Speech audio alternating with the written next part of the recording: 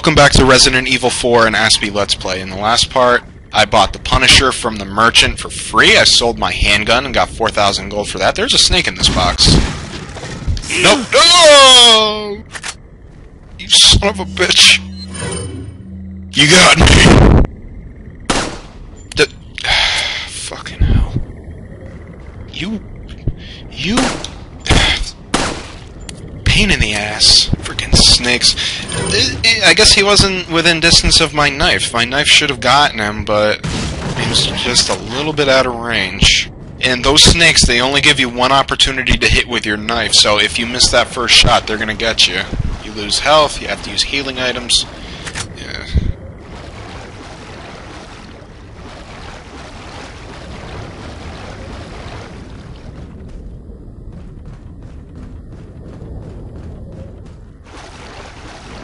There are actually snakes in the water around here. Maybe I can find one so I can get an egg from it. The snakes that you find in the water can't hurt you. Oh, this is gonna be good. What? Hey!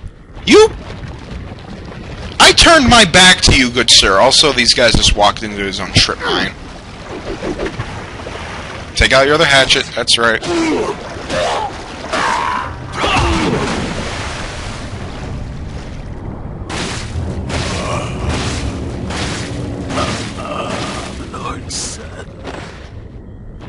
That's right. You're dead. The enemies in this area are almost out. So, there's this guy, and there's that guy.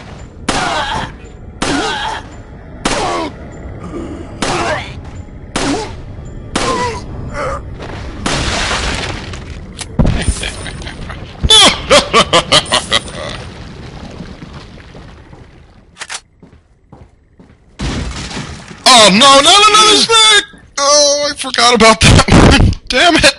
Damn you! Damn you to hell!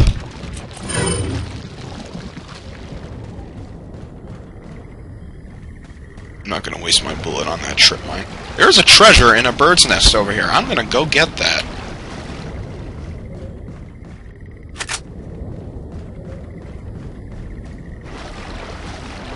Also, I suppose it should be noted that these are the last enemies that you will be facing in daylight. After the Lago, the game goes to night 6 hours ahead, and then the Plaga comes out, because sunlight is dangerous to the Plaga, and the Plaga hides during the day. It will be very exciting after this chapter once I feed the boss, but who's to say that the boss isn't exciting? Let's take another egg. I don't want to face the Lago with less than full health. If he does so much damage to me that I can't recover, then that's a death. And I can't let that happen.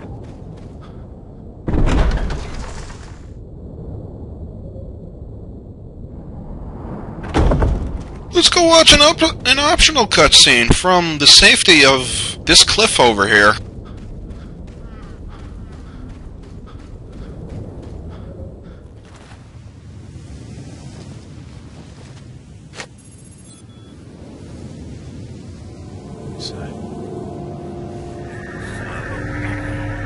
Oh my god, it's the other police officer! Shit. Vámonos. Okay, ándale.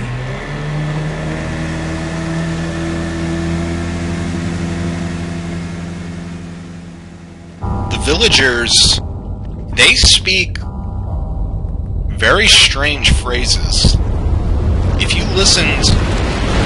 had to listen to the same phrases they say in English, this game would be agonizing to play. I just made my title for Chapter 7, Os voy a romper pedazos. That means I'm gonna break you into pieces. That's what the villager with the dirty white shirt and overalls says when he spots you. Imagine if you had to listen to that in English. I'm gonna break you into pieces. It just sounds so cheesy. So, I give kudos to Capcom and the makers of Resident Evil 4 for using the exoticism of foreign languages to their advantage. I applaud you. I'm in a pretty good position right now. Once I beat Del Lago, which means of the lake, I can sell off the items that I'm not using right now, make even more room for other ones, and I think I'll go fishing. Yes, I will go fishing.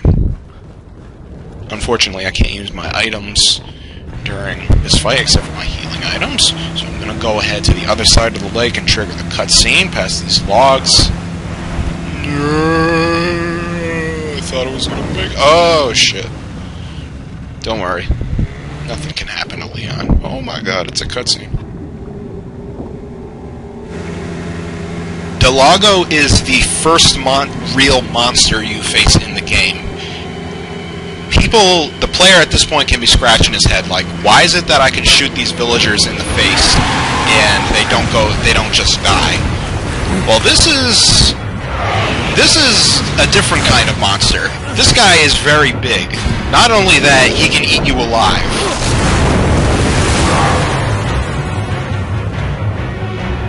What a sticky situation Leon is in. I really hope they don't screw me over at this. Okay. I'm not gonna have an opportunity to oh no. Wait. Okay. I made it. I'm not gonna have an opportunity to strike until I can make it past the logs without hitting them.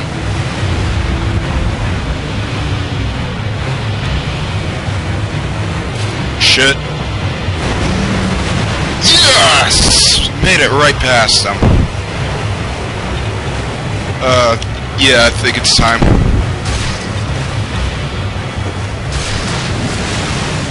Son of a biscuit-eating bulldog. The direction that the rope was facing when Del Lago disappeared is the direction that... It's usually the direction that he resurfaces from. Uh-oh. That's the first time in a while I missed that. Oh shit. Dodge! I made it.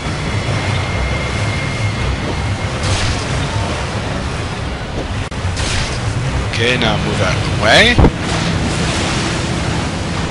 Oh, that's it? Just moving right back to this stage again? Okay. Oh, he's right behind me. No. Thank you for second hit. Okay. He's almost out of health at this point. I've hit him, I don't even know how many times. I never keep track. Aw, it should have given me the opportunity to pull out a harpoon.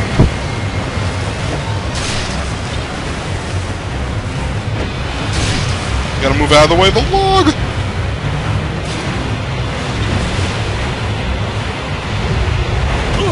Oh, shit. That took out 2.5 bars of health.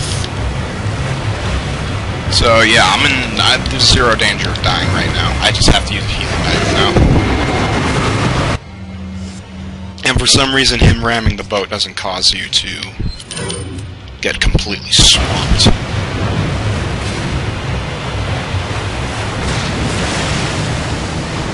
And he dived again. That was adorable. Dive number 3. Okay, I'm predicting that he's gonna come... Why am I... It's never failed me before. Okay, I will hit him this time. Yeah! He's dead. And I only had to use one healing item. That is pretty good in my opinion.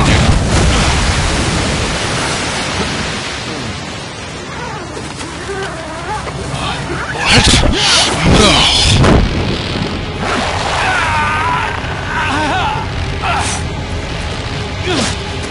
Fury for you if you were not paying attention up to this point! You will die! I think Del Lago is a salamander, actually, because he's got, like, fingers and toes.